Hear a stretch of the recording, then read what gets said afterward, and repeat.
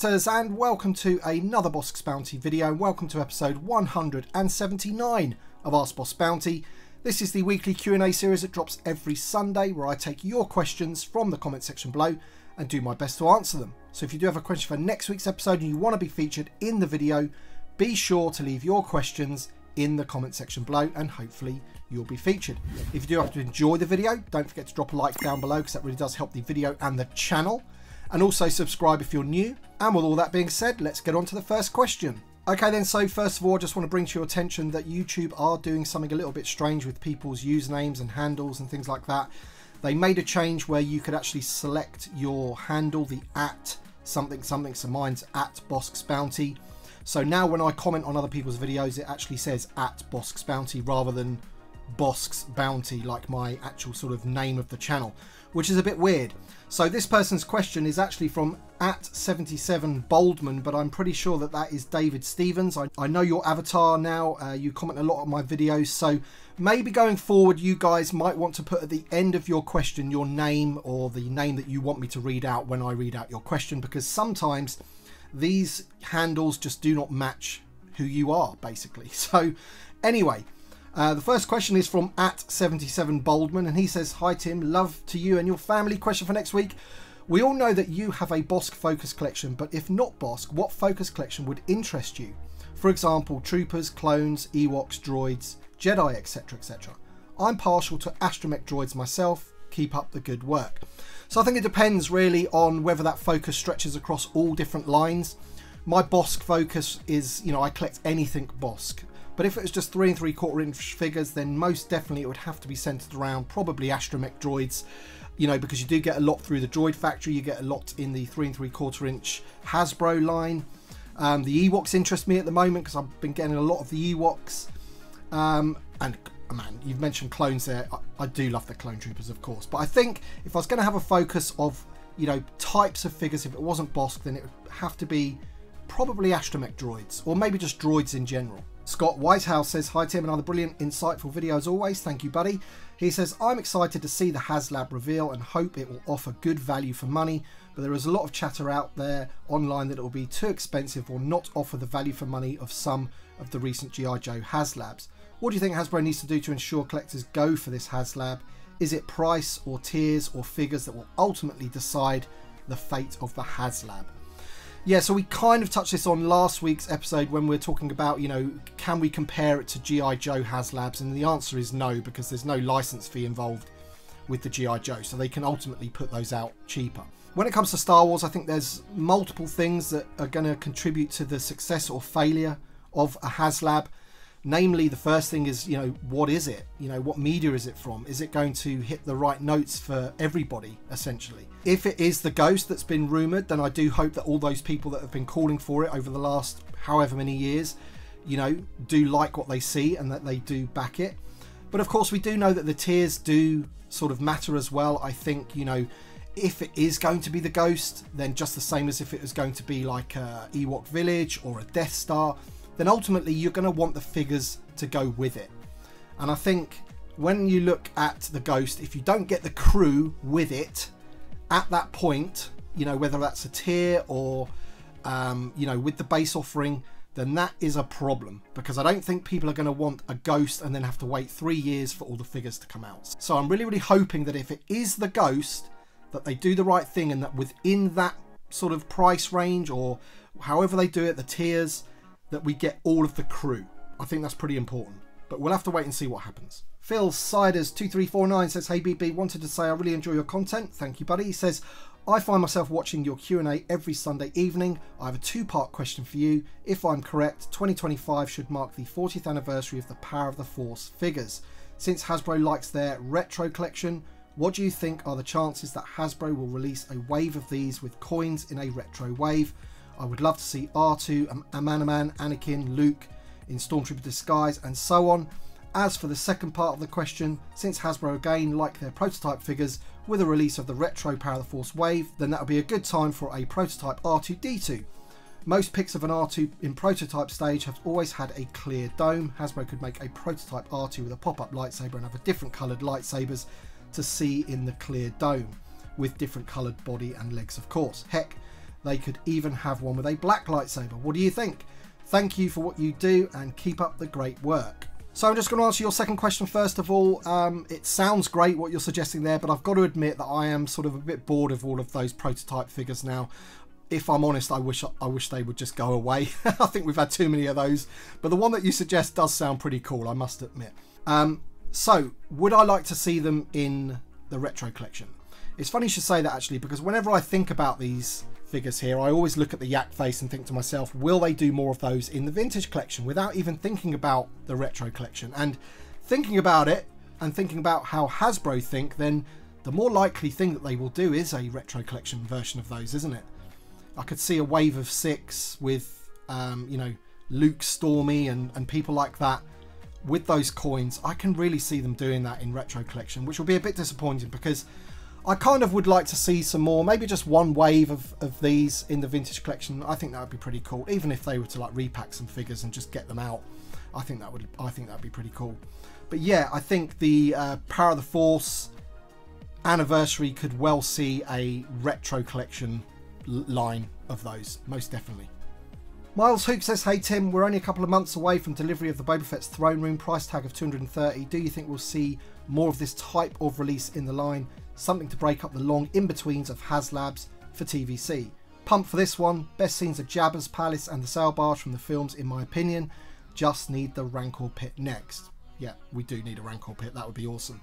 But in terms of that expression, those sort of bigger sets that aren't quite HasLabs that they're doing as Pulse exclusives, I honestly believe that the success or failure of this particular one, the throne room, might sort of decide for them whether they want to continue to do that expression, if you like, which is a bit unfortunate because, you know, they have put that out as the Book of Boba Fett, when if they'd put it out as a Return of the Jedi with a Jabba, I think it would have sold a lot more. I think we can all safely say that it would.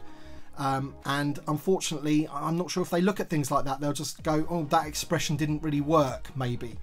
So in fact, blaming the expression rather than blaming the sort of product itself and what source material it's come from, that's my fear. And then they won't do those sorts of things again if ultimately it didn't sell as much as they had hoped for, basically.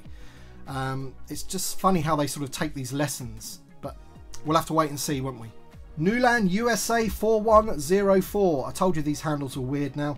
Do you think TVC Tusken Raiders in the 4-pack from Book of Boba Fett will be able to sit on Banthas? In the photographs, the way they are standing makes it look like they probably have ball-jointed hips as well as rocker ankles.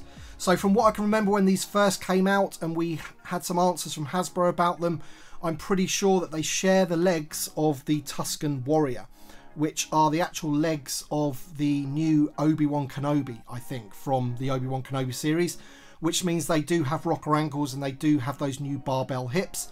So they will hopefully be able to sit on a Bantha that you own. As you can see that I've lined some of them up now. Now we have him on his own card, and these just look great together. I cannot wait for that 4-pack to come out so I can have the Chieftain with them and some other sort of more accurate, more screen accurate Tuskens with all the new legs and everything. It's going to be great to have a little army or a little clan of Tuskens. Here's another great name. Eurobum5000 says, hey Bossk, big fan of yours for a while and you got me into collecting again. Have a question for next week. Do you display your figures in particular scenes from the movies or shows, or just on stands on the shelves? Also, very curious if you happen to know when the 212 4-pack will be released on Hasbro Pulse. That I do not know, unfortunately. It's a bit annoying really because, you know, I really do want to check out that set, and hopefully it will be soon. In terms of your first question, yeah, my figures are displayed on stands, but I do sort of have them grouped a bit like here, you know, in sort of scenes or movies and what have you. But I will be moving collection rooms very soon, and I do plan to sort of have my loose figures displayed in a nicer way, basically, you know, surrounded by vehicles and play sets, and actually utilising the sort of world building aspect of it a little bit more than I currently do. But I will be doing a brand new room tour of this room that I'm in right now, because after that I'll be packing a lot of it away, ready for when I move into my new room, which is going to be built in the next sort of 8 weeks. We're having a loft conversion, so check out that video when it comes out, because that will be the last room tour. I haven't done one since 20 20, I think, and the room, or what's in the room at least, has changed a lot. Lieutenant Santiago 26 says, hey Tim, I'm new here to the channel, so very welcome my friend, but do you think we'll ever get an updated set release of the Delta Squad using the new Clone Commando body mould in this TVC line along with other commandos? So I've had this question before, and I think I think they'll do what they did in the Black Series basically and use the Hunter body. I know that's probably not ideal for what everybody wants because they're not 100% screen accurate, but I think it's probably the best that we will get. So yeah, they'll do a like Clone Commando and the Delta Squad or what have you, just like they've done in Black Series. That's my prediction anyway. I don't know for fact. That's just, you know, now we've got that Hunter, I think they'll want to probably utilise that body for other figures. Mighty Makoko says, hey boss, question for next week. Do you have any idea when the Book of Boba Fett Retro Wave will be up for order? Also, is there any information about the Ahsoka Retro Wave or any other Retro Waves for 2023? So again, just like that Clone 4-pack, I really don't know when these are going to be coming out for pre-order. I seem to remember when they were announced that they were due for fall this year, so we'll have to see. Could be around maybe August, September that you'll be able to order those. Maybe sooner, I don't know. As for the Ahsoka Retro Wave, I think that is still a thing. I heard rumours about that a while ago, and if you look on Yak Face's website, he still mentions them as potential figures, so I'm imagining that that will be a wave. It's, you know, the Ahsoka series is coming out. They always seem to put out one of these new media waves in Retro Collection. Did it for the Book of Boba Fett, obviously. They've done it for Mando, so they'll probably do it for Ahsoka. But again, when that comes out, who knows? Reckless Deck says, Tim, question for next week. What does it take for Hasbro to pivot when they make a mistake or release something that fans aren't happy with? And how long does it take to make a course correction? For example, when they released the Return of the Jedi Boba Fett without his little chest readout thing. I'm wondering if the negative fan feedback for the new Return of the Jedi Han Solo's legs or similar situation would ever be enough to make them revise the figure with updated leg articulation and just start shipping the new version on the same card back and VC number without interruption. Or would they just take the negative feedback hit and move on? So yeah, I think there's two slightly different examples in there. If you look at the Return of the Jedi Boba Fett one, for example, that one I believe was a mistake that they noticed. I don't think that was like any type of fan backlash, because I think the corrected version was arriving almost simultaneously with the incorrect version. It wasn't like we all got the one with the incorrect chest, moaned about it, and then 3 months later we got the new corrected one. They almost came out at the same time, so they probably noticed it, stopped production of the one without the chest readout and began production with the chest readout. I think with Han Solo's legs, I think there is a lot more involved to get that figure changed. You know, to change the sort of lower torso and the legs and everything, it's completely different tooling. And I think this particular one, they are going to be taking that negative hit and they will be moving on. Very much like they did with the Leia Endor as well, when they sort of re-released that figure, didn't make too many changes to it. Very, very poor figure. We all moaned about it, and we have not seen a correction to that, and we probably won't for a very, very long time, in my opinion. So there's two different things there. I think other things maybe, like if you look at Axe Woes, for example, why did he have a removable helmet when the other two of his little gang, Bo-Katan and Koska Reeves, they had swappable heads? Why did they change that for Axe Woves when the original images for him had that same removable, swappable head? So maybe that's the sort of thing that they'll course correct and bring out a different version of him with the swappable heads. So then we can have all three of those figures looking correct with the proper, you know, proportioned helmets and things like that. So maybe they'll do something like that, I don't know. Stephen Novak says, hey Tim, great work. We are so close to VC300. Any thoughts on what it would be? Have you heard any rumours? What would you wish it to be? Maybe a Bossk? Take care, my friend. I've heard no rumours whatsoever about what it could be, but in terms of like me trying to predict what it could be, I think we're about 15 numbers stroke figures away from 300 now. I think he was VC285. There might be some in some like 4-packs or something that are further along in that numbering, but I think with the amount of figures that are still to come out this year, I think we'll probably hit 300 maybe at the beginning of next year. That's kind of what I'm thinking, and if that's the case, then obviously we're getting into waves for next year, and let's just hope that they've taken on board what the community have been saying, and maybe we'll get a really big character as being VC300. Maybe one of the main heroes, for example. That would be cool. But as I say, I know nothing about it, so we'll just have to wait and see. C3PO Concept says, hey, what's up? Great video. Just picked up the Retro Tarkin and really enjoy it. What's your dream wave of retro OT figures that Kenner never produced? I'd love to see a Rebel Fleet Trooper and a Sand Trooper. Well, those two would definitely be in a wave for me, 100%, because I think those are two that, you know, most people would like and would have liked back in the Kenner days, and you know, sort of blatant misses from that line, if you like. Other ones that I can think of that I would like is maybe a Han Solo Stormtrooper to go with the Luke Stormtrooper that we have in the Kenner line. That would be pretty cool. You know, going back to the other question about the Power of the Force cards, maybe they could release it on one of them. I don't know. And then maybe Garandan to go with the Sand Troopers. That would be a pretty cool one as well. Uncle Owen, perhaps, maybe. I don't know, man. There's quite a few to think of when you think of, you know, all the Cantina aliens and things like that you could do. Dr. Evazan to go with Walrus Man that we do have in the Kenner line. So there's 5 or 6 anyway that I can think of off the bat. A Madman with a Soapbox says, really enjoy your videos. Here's a question for next week. There is a TVC wave due in February 24. The only figure we know for that wave is R5D4. Any thoughts or guesses on the other figures on that wave? Cheers, keep up the good work. So first of all, I'm pretty sure that wave is slated for this year. Obviously, I think they've put 2024 to cover them, but I'm pretty sure it'll be the final wave of the year, probably end of November, December, hopefully. That's what I'm thinking anyway. And the figures that are going to be in that wave, I would imagine that they are going to be the ones that we've had pipelined. So I'm talking about Director Krennic, Pre Vizsla, Darth Revan. I'm thinking that those figures will be in that wave, maybe with some other figures as well, perhaps even from the Ahsoka series. There's also a wave before that that's got the Grand Inquisitor and the Luke figure from the Book of Boba Fett. I'm thinking also there may be some figures from that show in that wave as well. They may be spread across the two. I don't know for a fact, but you know, when looking at it, I think we're missing some figures from those waves, and then you've got 3 or 4 pipeline figures. So that's kind of my thinking of how those are going to sort of pan out. If you check out Instagram with Jason from Yakface, he's, you know, sort of rumoured some figures from the Ahsoka series, and I can see those slotting into those 2 waves. And Mark M5561 says, hey BB, question for next week. Would you rather see the Rebels characters released as part of a possible Ahsoka release, or on their own and have some other lesser known characters from Ahsoka on TVC? I think when it comes to new media, I just want the main characters. So like, you know, if there is an Ahsoka show, which we know there is, and we know we're going to be getting figures from it, you can bet your bottom dollar that one of the figures that we'll be getting is the lead character. Regardless of how many times we've had her before, we will get an Ahsoka from the Ahsoka show and how she looks in that show. Then, you know, for me, if you're looking at the trailer, then I want those 2 sort of dark side users, the guy that's unfortunately passed away in real life. I do apologise, I can't remember his name. And his like apprentice woman with the red or orange lightsaber. She looked cool. You know, I want those figures in there. Maybe a trooper or something. You mentioned the Rebels characters there. You know, we know that they're going to be in the show.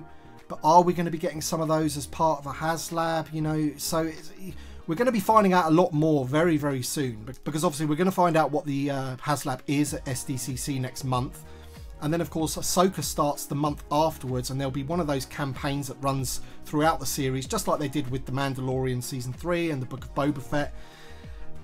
You know, they release things each week as like some kind of like mini campaign, and that's probably where you'll see the Retro Collection wave and maybe some reveals for these. As the season goes on, you'll see some of these characters popping up as TVC figures. But for me, you know, ultimately, when these shows get announced, as I said, I just want the main characters to start with. I don't just want, you know, one good guy but not the bad guy to go with them. That really annoys me when they do that. So fingers crossed that we get a decent amount, and then obviously they can start sprinkling in some more as time goes on. Michael Dietz4190 says, hey BB, do you think they would ever do a Droideka as a TVC Deluxe figure? With its appearance in Jedi Survivor, I feel like they could do one under that logo, as well as one for the Phantom Menace and Attack of the Clones. It's entirely possible. I did hear a rumbling or a rumour, I can't remember how long ago I heard this, but I did hear that perhaps the Black Series might be getting one of those Droidekas. We'll have to, as a deluxe, so we'll have to see if that happens. And if that does happen, then that makes the possibility of it being in the Vintage Collection, you know, it enhances the probability of it basically. Because they've already got the digital sculpts. We know that now that they're sort of scaling down figures for the TVC. Ones they've done in the Black Series, they're sharing those sort of digital sculpts a little bit more. They're able to do it better these days. So maybe, you never know. It would be pretty cool, as you say, it's in multiple media now, so it's something that I'd definitely like to see, because I would definitely want a few of those rolling about, especially from the Phantom Menace. If we got a new Maul, for example, and a new Qui-Gon, that would be pretty awesome. Alright then guys, that's it for another episode of Ask Bossk Bounty. This was episode 179. So I want to thank you all for watching, and as I mentioned before, if you do have a question for next week's episode, episode 180, then please leave your questions in the comment section below. Thank you to my Patreon supporters and channel members for supporting me in the way that you do. It is really, really appreciated. And thank you to everybody that's watching the video. Hit the like button, and we shall see you on the next one.